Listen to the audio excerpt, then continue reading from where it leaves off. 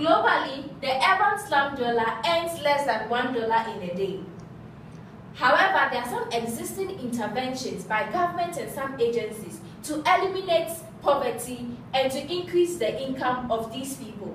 Some of these interventions are education and vocational training, women empowerment, donor funding, and subsidies. These interventions have monies in the system, but at the end of the day, the urban slum dweller is still left with earning $1, less than $1 in a day. How poor? What could be the cause? Let's take a close look here. Lack of access to sanitation alone costs the world $260 billion annually. 2.5 billion people across the world lack access to improved sanitation, whilst 1 billion practice open defecation. In Ghana alone, poor sanitation issues cost our country $79 million annually. Ghana has been ranked as the second in open defecation in the whole of Africa. 3 out of 5 Ghanaians practice open defecation due to cost of access to toilet facilities, sanitary conditions, land tenure issues, and space constraints. Poor sanitation alone has been linked to the transmission of some diseases such as cholera, diarrhea, and dysentery.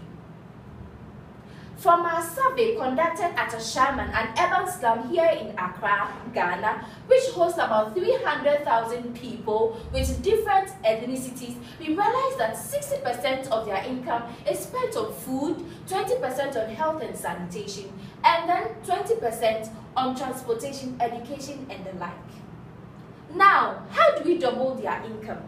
At the same time, better connecting them to people, goods, capital, and services, whilst cutting down on their healthcare costs due to poor sanitation.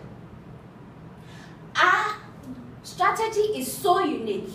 We are going to provide toilet facilities for the most vulnerable in the society, that's women and children. From our paparazzi toilets, we collect our human fecal matter, subject them to anaerobic digestion to process our final products, which are fuel briquettes, organic fertilizer, gas for electricity. Our survey in Ashaiman revealed that most of the women in this area are into the processing of gari, shea butter, roasted peanuts, and fish smoking. These women use a lot of charcoal and firewood to be able to produce very small quantities. However, there exists a very large demand for their products. In our pilot scaling, we have been able to gather these women to our biogas supply plant, where they can be able to produce their goods in larger quantities using very cheap source of fuel. We also realized from our pilot scaling that our model has other impacts apart from doubling the incomes of these women. Business opportunities are also provided for other women in the communities who are unemployed. There's also the reduction in the cost of accessing toilets because our paparazzis are cheaper than any other toilet facility in Ashaiman. There's a reduction in healthcare costs because the women now do not go often to the hospital due to poor sanitary conditions. There's a reduction in the cost of fuel for cooking because our biogas plant provides biogas to these women at very cheap cost. There's also climate protection from the use of firewood and charcoal. Just like any other business, in the first year, our cash flow is low. However, as the business progresses, our cash flow will improve. In the first year of operation, we intend to operate in Ashaiman, but in the second year, we would scale to the northern part of Ghana. Then in the third year, we move to Nigeria and Cote d'Ivoire in the fourth year.